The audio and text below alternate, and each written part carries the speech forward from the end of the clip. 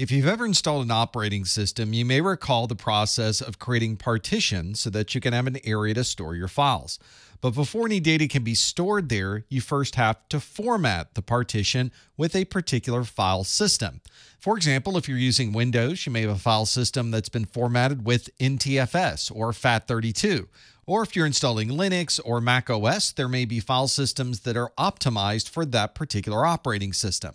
And in most cases, operating systems can recognize and use many different types of file systems, and sometimes that file system is based on the media that you're using. Other times it's based on the capabilities of the operating system. One of the very first file systems that we use in the PC world is the FAT file system. This is the File Allocation Table. The most recent version of the File Allocation Table system is FAT32.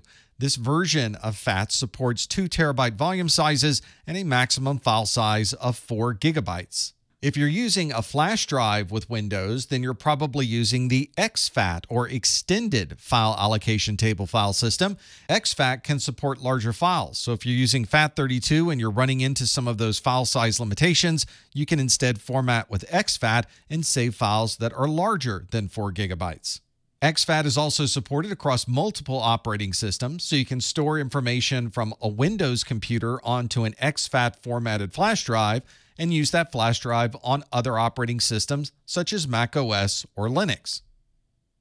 If you're configuring a partition for Windows, then you're probably formatting it with NTFS or what's called the NT file system. This file system supports many capabilities that you don't find in FAT32, such as quotas, file compression built into the file system, encryption, large file support, and much more. NTFS is considered to be a Windows-centric file system, but you might find other operating systems that are at least able to read or in some ways have a limited write function to an NTFS partition.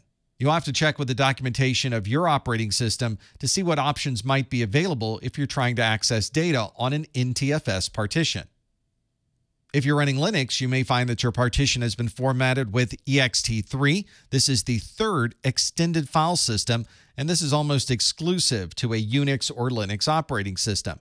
There's a newer version of ext3 called ext4. This is the 4th extended file system, and this is one that we commonly see today in Linux and Android operating systems.